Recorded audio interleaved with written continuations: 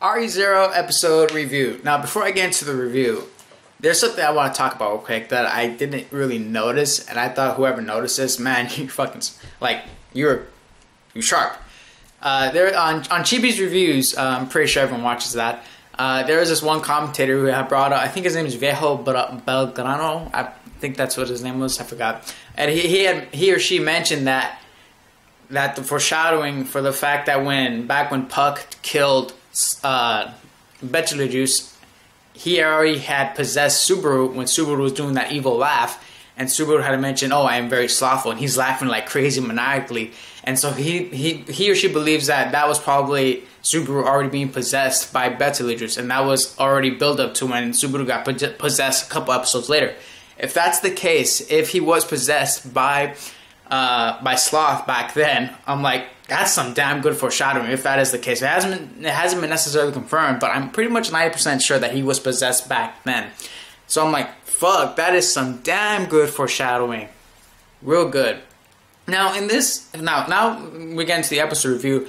This episode didn't feel like as impactful or as good as previous episodes, and that doesn't mean it's bad. It's just like RE0 kind of put the bar up already pretty high. So there's basically just a couple things I want to talk about. Is one, Emilia, is that I feel like she's really stressed out in the situation, and the fact, I think in some scenes they showed her having some kind of dream, and I think it's a dream. It looked like she was dreaming about Subaru and all the stress that he's caused her and all the things that they've done together. And she wakes up and Puck realizes, oh, you got wrinkles. You know, I come over here because I'm kind of worried about you. And I think it shows that Emilia really does miss Subaru, or that either that or this whole thing with being the priestess is really stressing her out. But I think she really does miss Subaru, and it just shows into her character that, you know, there's still something there between Subaru and Emilia. You know, it's not just him and Ram. And I'm glad we're seeing more of Emilia now. But again, with no Ram, man. So we can't have everything, whatever. Another thing too is that the rest of this, in the beginning of the episode, you see Subaru bringing up the fact that Sloth can take or possess over people at the beginning of the episode, like right off. He does not waste time. And they mention, oh, you know, that's like a lost power. And they bring up that, oh, he most likely can only do that to the fingers of his clan, to his spare bodies who are part of the witch cult. But then Subaru brings up, but I think he can possess me. And then it goes like to blank and they're, huh? And they don't show how they resolve that problem about Subaru being possessed by some people, by Sloth. And I think they're going to say that for the next episode, because for build up after the end of this episode. So I think that the fact that they believe that he can only take over his fingers shows that maybe Subaru, it shows that Subaru has some ties to the witch cult. Again, there's like little hints and pieces that they keep throwing in that Subaru, and definitely still has ties to the witch cult somehow. Either it was a past finger or something like that. But the fact that Subaru brings up that he could be possessed, that throws them off, because what? That doesn't make any sense. So that, I guess that must mean that I don't think Sloth can take over someone like Wilhelm or Julius, but he can only take on Subaru, who doesn't appear to be part of the witch cult, but he probably might be somehow tied into it. Now, the rest of this episode, though, is pretty much them going through the motion. It was just like Subaru figuring out what the witch cult was doing. You know, they figured out how they were able to communicate with the Metia. They caught the guy who was the traitor amongst the villain. And they pretty much owned this episode. It was pretty simple. And then there was one good part in the middle of the episode where they go to Emilia's mansion, and Subaru's wearing the cloak, and it looks like the cloak that Emilia wore, and it looked like he might have stolen it. But apparently this cloak, what it does, it prevents people from recognizing you. And now we know in past episodes why Emilia kept wearing that cloak whenever she went to the village, is because she didn't want people to draw attention to her. And Subaru, I guess, didn't want her to recognize him. And I was thinking the whole time, before they mentioned that cloak stops recognition, I was like, Subaru, are you serious? There's no way she's gonna fall for that. But apparently it has some kind of magic spell on it.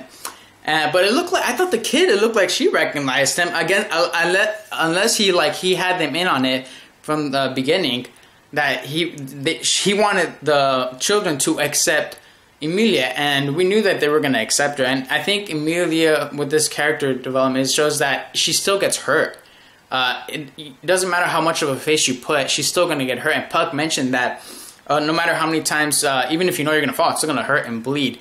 So people can always act all strong, but deep down it hurts. You know, that's how humans are. Words do hurt us. And I'm really glad that they showed that part, that she got really happy when the kids accepted her, because the adults won't accept her. And so it also shows that in this episode, Subaru going through the motion, you know, getting the village's help. And that's pretty much all this episode is them going through the motions of just owning the witch cult, because Subaru knows ahead of time. So there are some scenes that I thought were good with Emilia, with the whole possession with Sloth, and the rest of it was pretty much it. And I wasn't exactly like as pumped up as I normally am until the end, when they actually like corner Sloth and he has like nowhere else to go. And he pretty much goes like ape shit on them, and with his hands. Actually, there's this one funny scene where he's like chasing after Subaru, and it looks like he's flying to the rest of the people, but Subaru is he's actually being carried by the hands to go after Subaru. So him and Julius, they pretty much corner Sloth, or they lead him to a trap, and they're going to fight. And then I forgot to mention the way that Subaru pisses him off. He tells him, oh, you haven't gotten to that part where you're intimate with the witch. She's actually grabbed my heart, quite literally, actually. And then, like, Sloth gets mad salty. He's, like, pissed, like, no fucking way. What? There's no way you can be that intimate. There's nowhere in the gospel. What the heck? And he got mad salty, man. He was pissed. He wanted to beat the crap out of Subaru, man. He's like, and then he realizes, oh, you must be pride. And then Subaru's like, oh, I'm not Subaru. I have no idea what you're talking about, this pride stuff. I'm like, I don't know when they're going to resolve the pride thing, but I can't wait. But towards the end of this episode, you see Julius and Subaru taking them on. And in order for them to combat the hands, because, it's confirmed that Julius cannot see the hands. They both use a spell where Julius can see what Subaru is seeing, because he's a spirit user, and he's able to combat it with his sword. And knowing that he can see the hands, and he's a powerful motherfucker, it doesn't look too good for Sloth right now. But here's the thing, how are they going to stop his spirit from leaving? But apparently, since they stopped the rest of the fingers, he has nowhere else to go. But they didn't show, towards the end of this episode, how Subaru is going to combat his body being possessed. All they did was they spoke about it in the beginning, and then that's it. And I think they're going to hold that for the next episode, because I'm expecting for the next episode to be really good. I don't know which one this was, 23, 24. Is this the last episode? Is it next week? I gotta check. But next episode, I'm expecting to be a lot better. This one was just going through the motion, some good scenes. It was an okay episode. I'll give it a 3.8 out of 5 stars. That's it for me. I don't think there's anything else for me to talk about. Yeah, that's it. Fantard out.